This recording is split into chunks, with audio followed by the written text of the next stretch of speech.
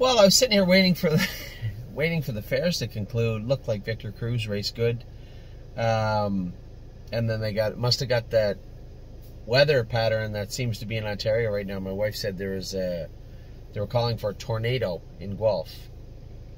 That would be like a snowstorm in Jamaica. Doesn't happen very often. Although I should say in the last couple of years we've had, tornado watches, like the northern part of Guelph up into Elora and Fergus. Yeah, I hear once in a while they can, but we're closer to the southern end, only 4 or 5 miles off the highway. So, yeah, some inclement weather today in Guelph. It's nice here at Northfield Park. And then I guess it turned for the worse quite quickly at Bowling Green also. Victor Cruz was second, race good as I said, and then Real Fear was canceled. So they're going to bring Real Fear back here. I suppose we'll school him tomorrow morning. I'm going to school Full Heart, so I may as well school Real Fear also, I guess. A pretty good night so far. Obviously, 1-2 skip a few. Yeah, she was headed. I thought she should have trotted away and won in, 56 and a piece, 57. But she was headed and fought back to win. So still some fire in her belly for sure. I don't know if that's her last start for us or one of her last starts. I know I had a great conversation with one of her clients, David, who was a little concerned that maybe we were moving Skippy too early. And then there's another client who wanted to move Skippy right away. You see that rift this time of year. Some people want to stay, some people want to go. But at the end of the day, I believe that, Skippy's class is she's not a Buckeye filly. I know there may be some people out there that believe she is, but they're just wrong. And, sure, she may go somewhere and win in 54. Who knows? But I can't say that she won't. All I can tell you is she's gone as far as she's going right here. So whether that means that we're inferior or whatnot, I don't know. All I can tell you is that Skippy is a nice filly, 57 trotter. It still is nice to have a 56, 57 trotter, and no doubt in my mind she'll progress as her racing career goes on for whoever, and she'll trot 55, 56, 57 her whole life. She'll be an honest mare because that's what she's always been for us, right? And people forget that. I know that people get, you get bogged down with how much she tried and how good she was at 2, and you believe that should extrapolate into the 3, 4, 5-year-old season and beyond or whatever. It doesn't always work that way. And I think as you operate a stable, as you have a stable, as you train horses and you understand, and you get to see that for your own. It's hard to quantify that and grasp that sometimes for people. But that's just human nature, right? You look at the horses and you think this horse should be able to do this. Well, so do we.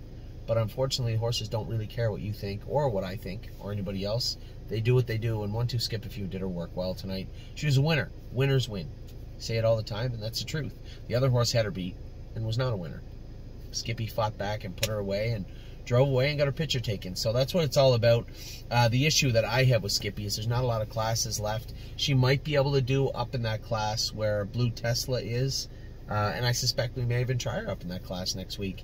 But I think the next time that the preferred sale comes along, somebody was asking why she wasn't in the last preferred sale. It's simple.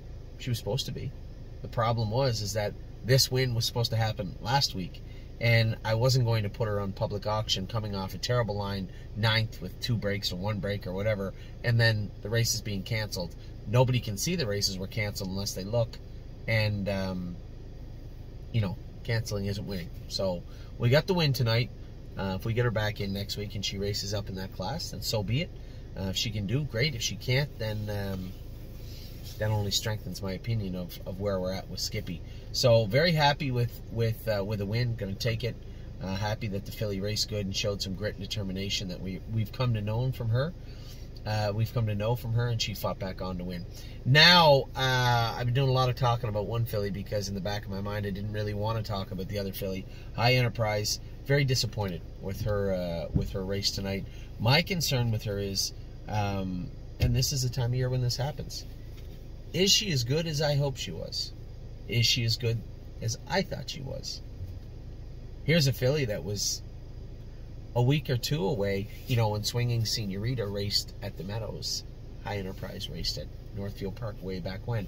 And really, those two horses were the front runners at the time. And Smoking Hot Irish Girl, remember, we'd all the fillies in the mix.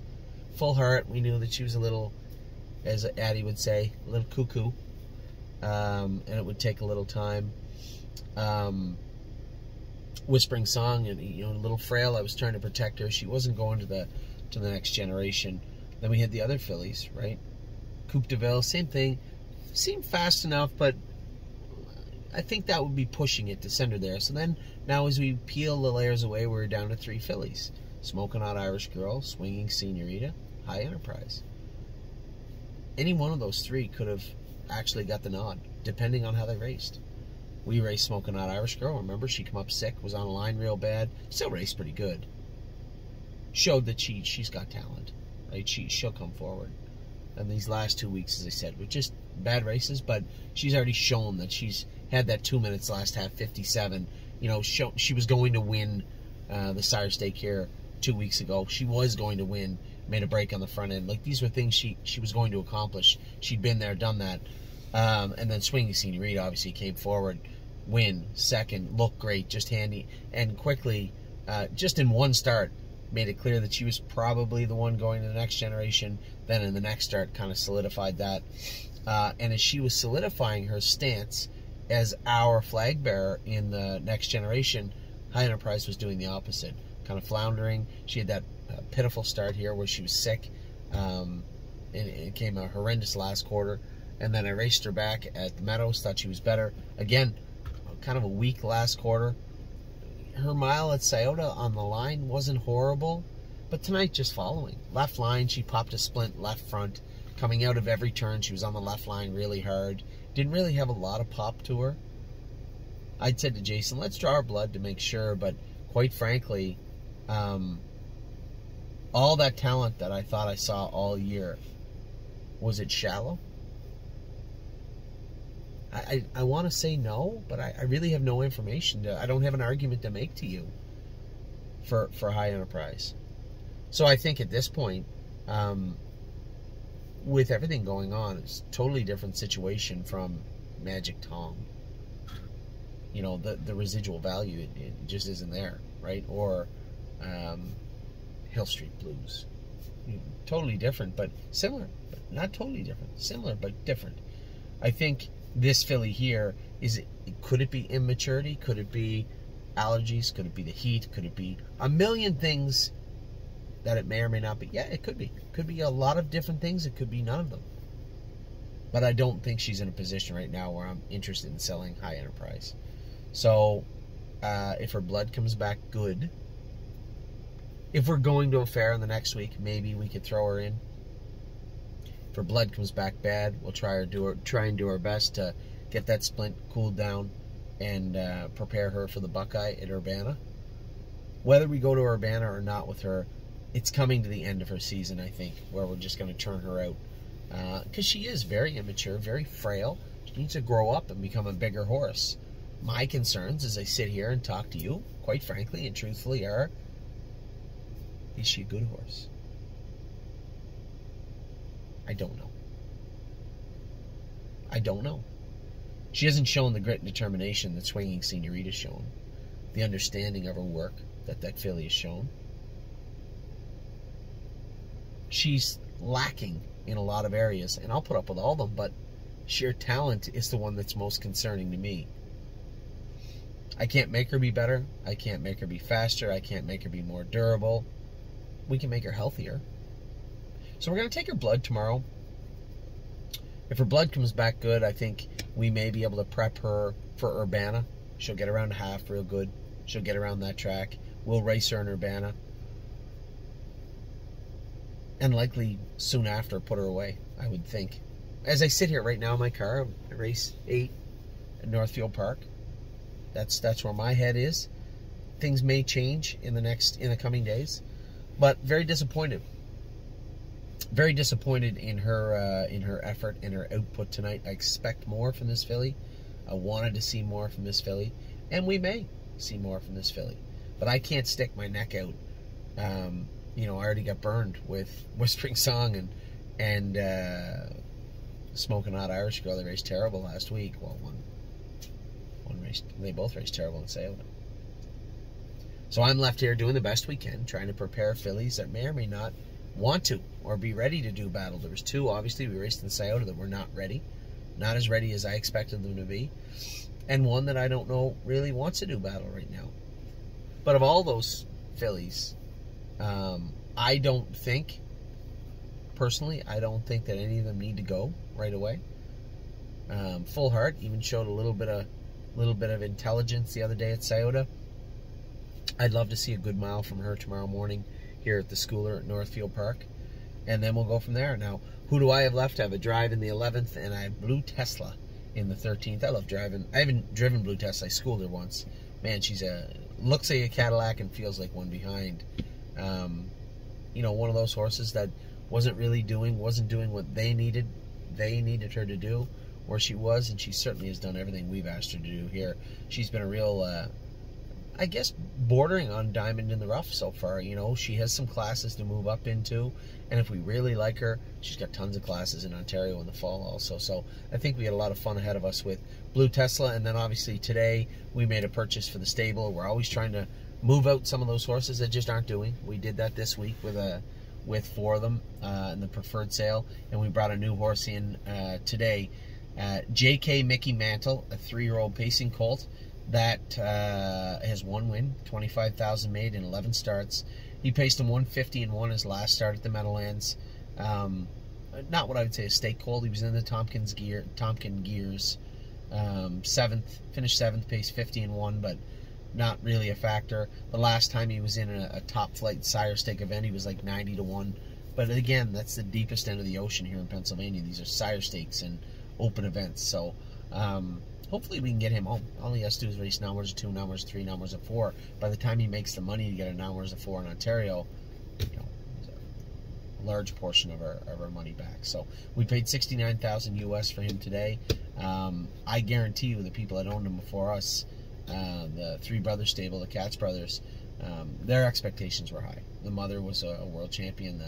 The sister made $900,000. I guarantee you their expectations were high. Ours don't have to be any more than he shows right now. If he can stay as good as he shows right now, we'll have nothing but fun with him moving forward. As you see our calendar start to tick down towards, for those of you that are Maritimers, down towards the Gold Cup and Saucer, we do have plans in the works to send 1, if not 2 horses to PEI. You know, it's funny. Harry said, Anthony, I don't want to go to PEI, but I think Sintra would fit great in PEI. He was of the belief that I was going to go drive him. And growing up in PEI, Harry Polton, like many kids, always wanted to dream of winning the Gold Cup and Saucer. I do too, but I'm not going to interrupt my schedule at the stable to go down to PEI to try and win the Gold Cup. I spent the better part of a decade trying to win the Gold Cup. So I'm Anthony McDonald from the stable now. And, you know, if I need to be somewhere else, I'll be somewhere else. If I can make it to PEI, then great. I know that Mark Beckwith is sending Patrick the Piranha A down to PEI. Jamie Smith, my friend, is going to take care of the horses in conjunction with Melissa Beckwith. So I believe we'll probably just send Sintra down with the same crew. Since Harry's not going to go down, we'll probably just send Sintra down, and he'll be in the care of Melissa Beckwith and Mark and Jamie also down there. For any of you that are clients that want to go to PEI, I would implore you to.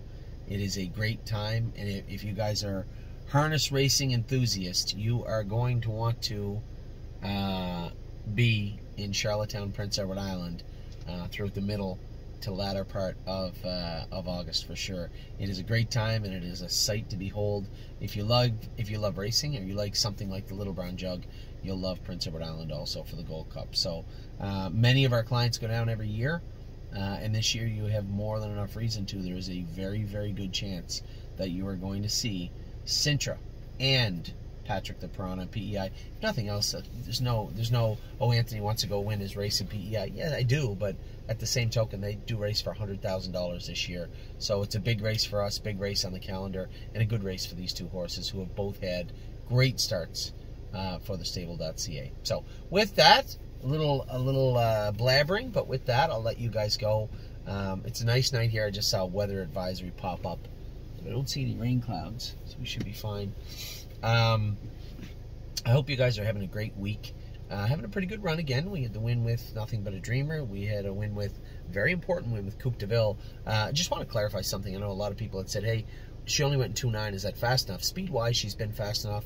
The flat line yesterday was to get the hobbles on. And for those of you who may not remember, a couple of years ago, I'm a Lovely Lady went to that exact fair at this time of year, put the hobbles on her. She won her race in 2:11.3. It's a bad track. It's deep. And then come right out here 5 days later and trotted 56.3. First start ever with the hobbles on. So maybe a trend. Maybe a trend. But I'll tell you what, 2.9 or 59, Coupe de Ville looked very professional in her hobbles the other day. Very happy with what I've seen from this filly over the last 10 days. Victor Cruz was good today and a bounce back. A lot of people knew he's a little sick, and then he kicked the wall and bruised his, I think, left hind ankle. But looked very good today. Very happy with him. So we have Real Fear, who will likely be making his last start for us in Urbana. Victor Cruz will be in Urbana. And then the fillies, a number of fillies, and everybody descends on Urbana. I think it's next week. Should be a lot of fun. I got to check the exact dates because I also told Jim Eaton that I would go to Springfield, Illinois. Never been there. Not really. I'm not really a bucket list guy. I'm 45. I'm not there yet. But Springfield, Illinois is a historic track. I'd love to go there. Also, we have, this is after Carter Michael Dio races in the Meadowlands. I'm trying to get down to the Meadowlands on Saturday also. What else do we got? We got Urbana next week. We get Chicago next week. We have next week.